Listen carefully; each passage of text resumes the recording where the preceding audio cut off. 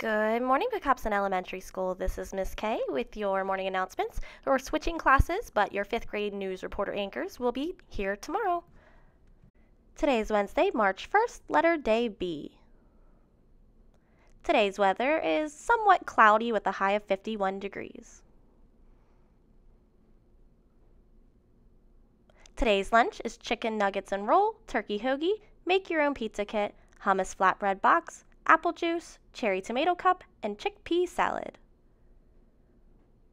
Tomorrow's lunch, pizza slice, Italian hoagie, uncrustable kit, chicken Caesar salad, pineapple cup, cherry sticks and dip, and broccoli salad.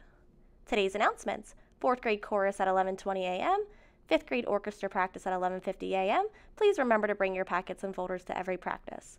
March's donation item is peanut butter and jelly, but CAX is always in need of pasta, dried and black pinto beans, rice, and cereal too. Thanks for your support, and the Oldies Dance Tryout Assembly is today at 2:30. Today, Dr. Beaver will read to each grade to celebrate Read Across America. Don't forget to turn in your Why I Love Reading slips for Read Across America for your chance to win the Whiz Kid jersey. Happy birthday, Wednesday, March 1st, 2023 to Zachary, Andrew, and Axel. Please go to the office for your birthday pencil. Trivia time!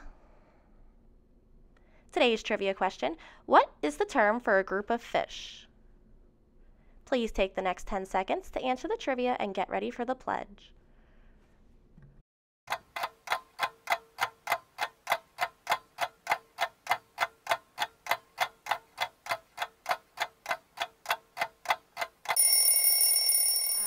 Please stay tuned for a message about Women's History Month.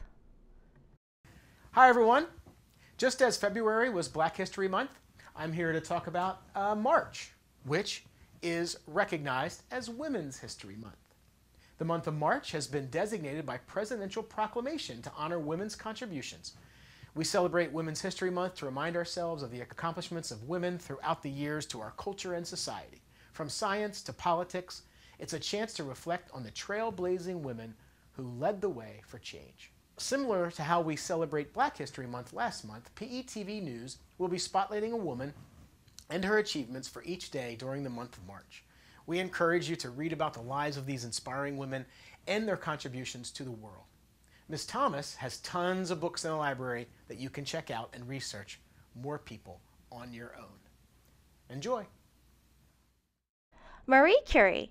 Marie Curie was a Polish physicist, chemist, and feminist. She did research on radioactivity. She was the first woman professor at the University of Paris. She was also the first woman to win a Nobel Peace Prize, the first person to win 2 Nobel Peace Prizes, one in physics in 1903 and the other in chemistry in 1911. Please stand for the Pledge of Allegiance and have a fantastic day.